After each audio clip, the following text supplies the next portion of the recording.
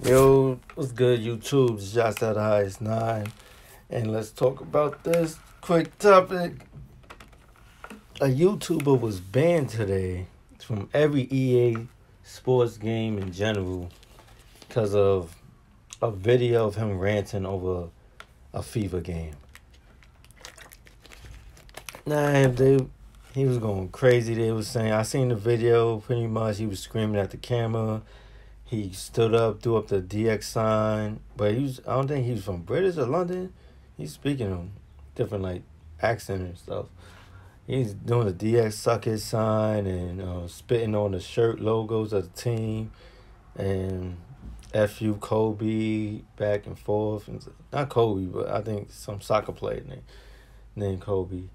And I don't know the part he need to get banned at. I don't know if it was that deep, but he ain't seen that, and they found out his account name and they banned him from every EA game online service. Period. Now I don't know if this world is getting soft. To me, I don't see the damn big deal. Maybe I don't know if this dude got sponsors or he have a big following. I don't know. I don't know if it's under like he have kids watching. That's why it's an open service. I could see that.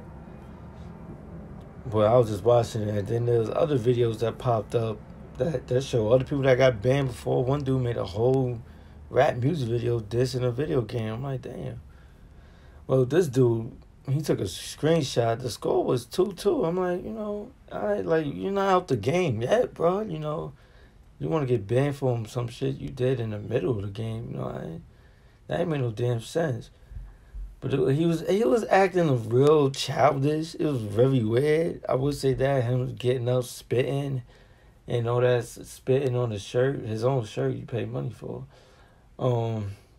And all that, but besides that, I ain't really see nothing worth getting banned, The man didn't say nothing racist or nothing, but I don't know these rules with these, when you record yourself on these blogs and these games, like, it's just, I just don't know sometimes. I really be thinking the world is getting soft, I think there's other ways to get at people than just, I don't know, he could have got banned for like a month or two. You know what I mean, for a certain amount of game, but for like a lifetime or something, that's kind of crazy for me. I don't know. Y'all tell me the rules about people getting banned.